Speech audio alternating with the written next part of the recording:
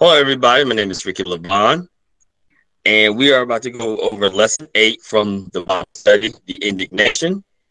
And this one, the title is When God Removes Mine. It's like ... This is based on Nahum chapter 1, verses 14 and 15. But of course, let us start off with prayer.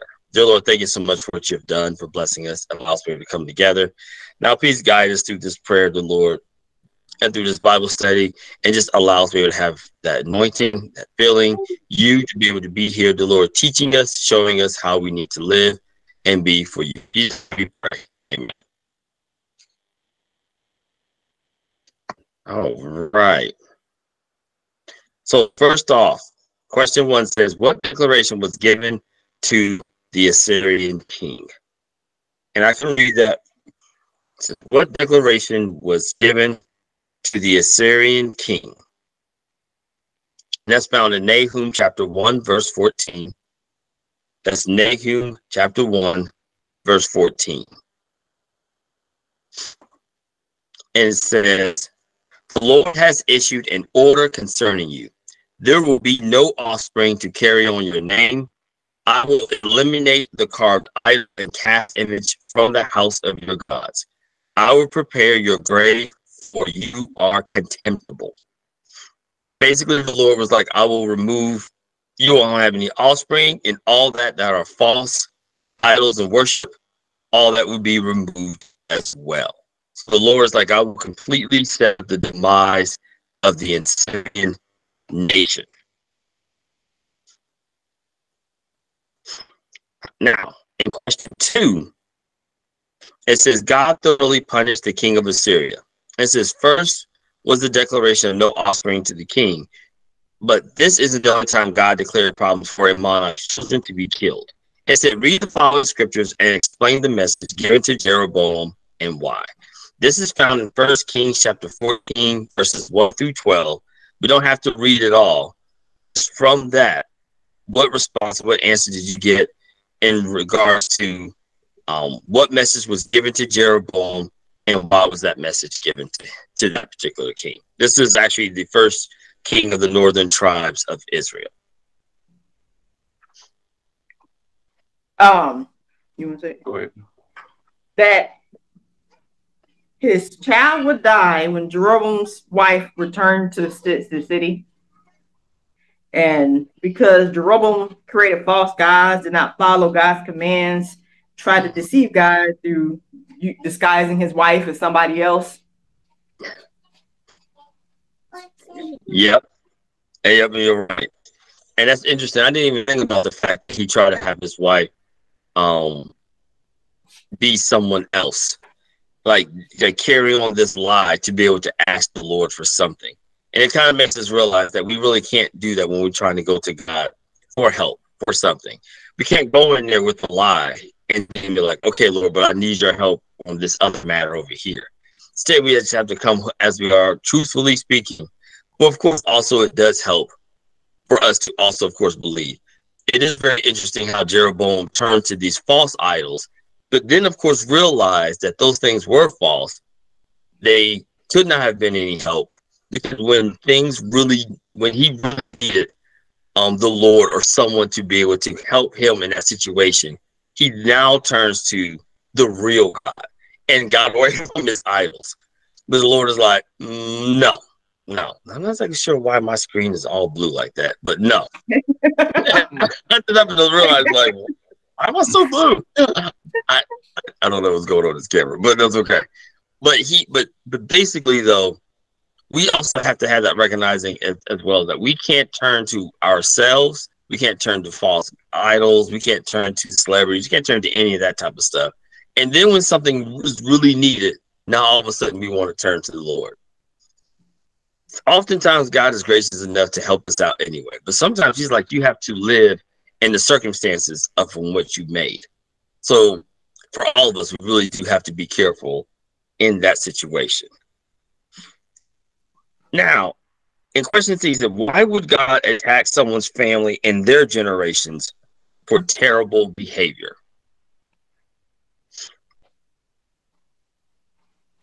I put for not following God's commandments and not doing right toward God, and making generations suffer for others' mistakes. What was the last part about that? Having generations suffer for others' mistakes. True. That's true. I put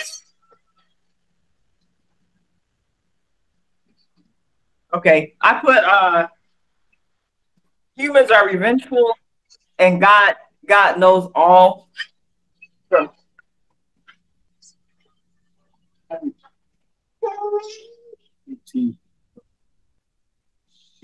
so God, He knows, what them other generations may or may not do. That's a great point.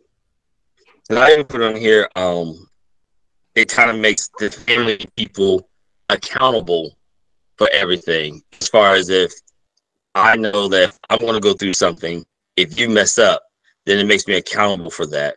But I do like how you guys are talking about sometimes the generations, like the following generations, would be a problem. And oftentimes, even in Judges, we saw that where the Lord would say you need to remove a particular group of people out from an area, or you need to do something of that nature. And then what would happen is they wouldn't, and those people now became a problem, a situation, an issue.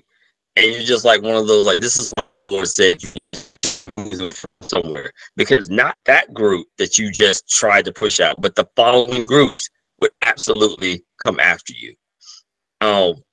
It is just one of those things where it's like, yeah, Lord, we have to make sure to be complete, but we also have to make sure that the Lord can see where it's like, if you hang around or this person or this other situation, then they will then carry on to do the exact same thing as you did. He's like, I can't have that. Can't have that continued blight or sickness, as we might see. Because I know if we had cancer or sickness, something like that, they try to get everything. Sometimes they have to cut into healthy tissue even, just to make sure that doesn't continue to pop up, spread, and they can, of course, continue to be an issue. But I like that about how the generations sometimes will also continue in the ways of that other person. Now, question 4 says, when going through a terrible situation, it's easy to blame someone for our problems. Judah could have blamed the Assyrian king for their plight, of course, as well as the northern tribes, and it would have made sense. But for them, it was all about the situation of being attacked more so than a particular person. So, in our case, instead of a specific person, replace them with, it could be health issues, finance, family relationships, or spiritual failings. Whatever that issue might be, imagine the Lord promising to destroy the problem from your life and guarantee that would not affect you for generations to come. How would the Lord removing the issue, whatever that might be, help your life? And what would you do for God when He eliminates the problem or problems for your life? So how would you feel? So, oh, okay. Sorry about that. So the question is, so how would the Lord remove any issues help you? And of course, what would you also do for God once He does eliminate those problems from your life? You want to say yours? God eliminating the problem will bring extra peace to our home. Amen. Because as we know, even with the problem here, God is a God of peace. Yes, He is. And He wants us to have a good heart and trust Him no matter what we're going through. And then what would I do? Oh man. Oh, you good? You good? I promise God that no matter what, I would use my talent to praise and witness for Him. So even though everything is not great, I'm gonna still give God praise and write songs and witness for Him. Amen. Amen. And you got anything, Thomas? I would just thank Him not just for me, but for the generations to come. Ooh, I like that. I like that. Continuing that going on. And for myself, I would remove the issues help my life. Well, I put down here, it would definitely give me more time to be able to do more what I could do for the Lord.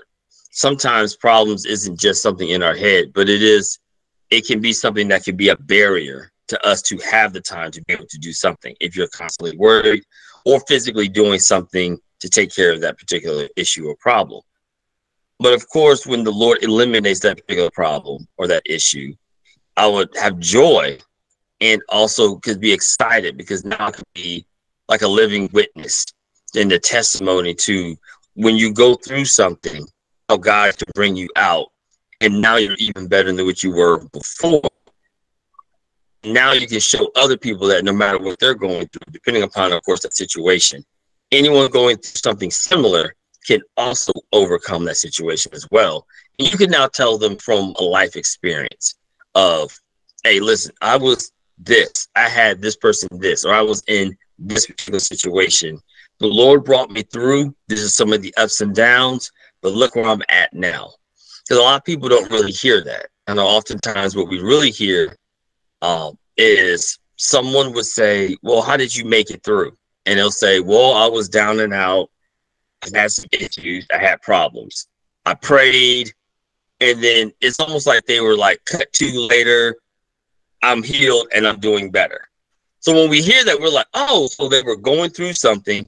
They prayed and then instantaneously something great happens.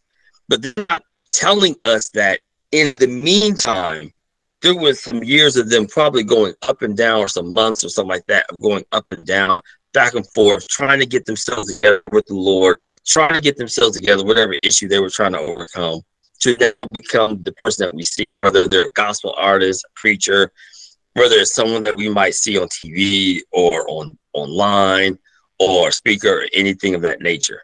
So it's just one of those type of situations where it's like, okay, Lord, let me just be honest and tell people, hey, this is what it took to get from here to here. So if anyone else goes through something similar, they too can say, hey, I remember that there was a process and I can also overcome that as well. So it's like, okay, that's really, really good. But I like what you guys were saying here, because peace is huge. When you talked about peace, I mean, there's a lot of people out there who's doing very well financially. There's a lot of people out there who's doing very well what we would think of in their life because they're successful.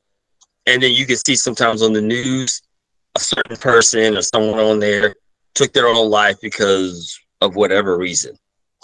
And we're completely surprised because we thought, wow, they had everything. They had fame, they had money, they were successful at their job, but they didn't have peace. So having all that other stuff didn't matter because they weren't at peace. Meanwhile, there's a lot of people who's going through, but they have peace because they have the Lord. And they know each and every day that they wake up, they feel great because they're like, hey, I know that I have God there with me, allow me to be at peace. So I like y'all's answers. That was really good. Do you guys have anything else to say before we go to the next one? Okay. In question 5, it says, Nahum also mentioned that God will supplant the belief of the king, so there would be no doubt of who reigns supreme. So it talks about in our life, what would you want God to take over and reign supreme?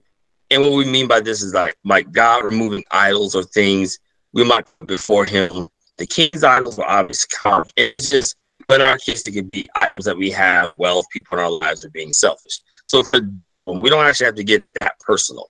When writing the answer, you can write down something like, you know what, Lord, I'd like for you to remove this particular thing.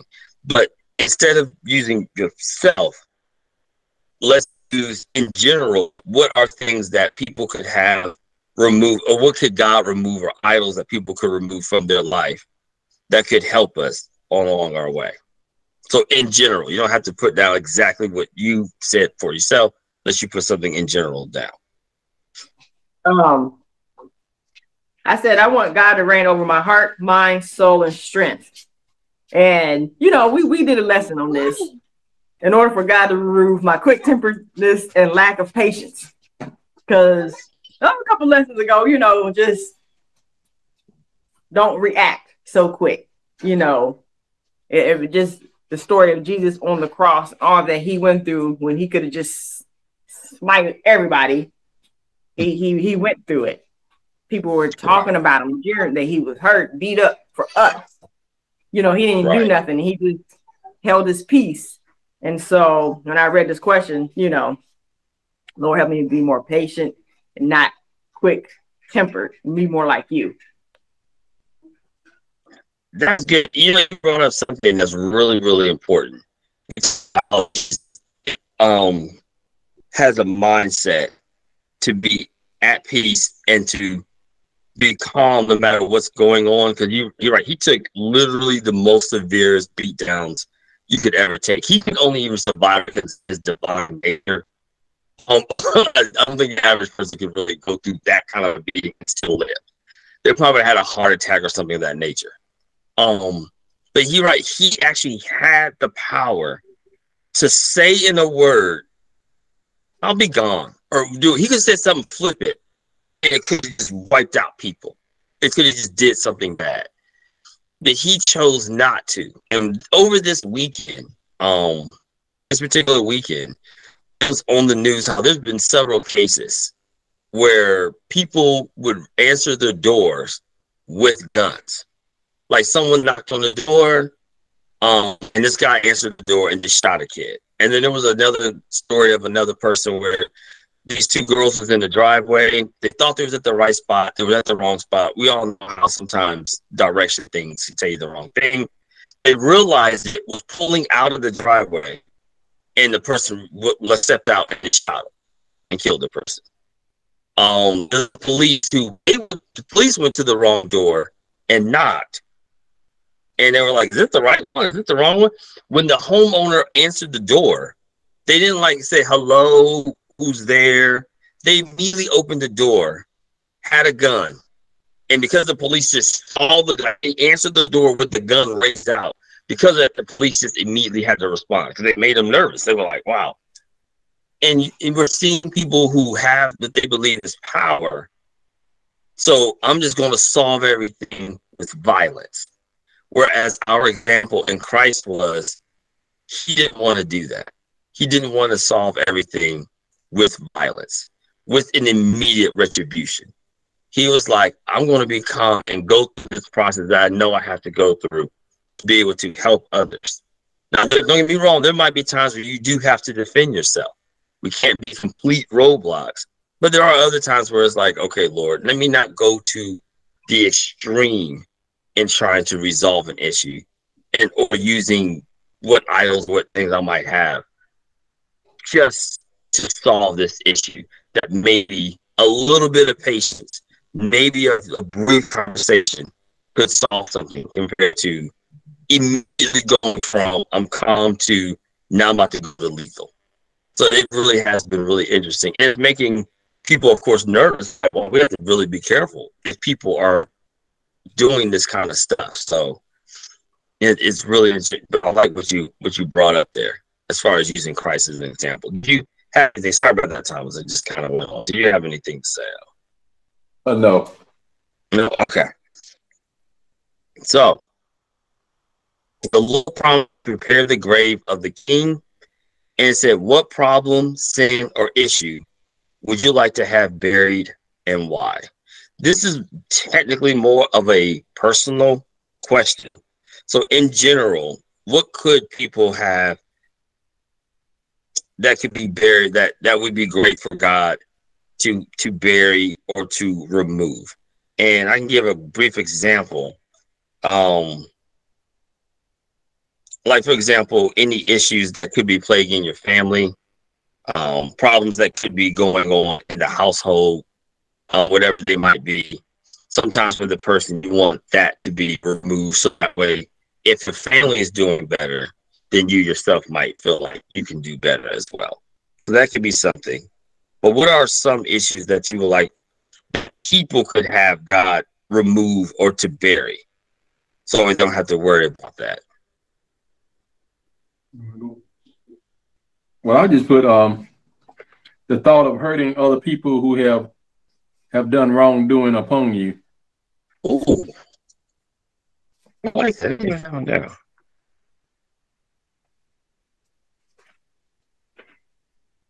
I like that. Thank you. The thought of revenge. Yeah.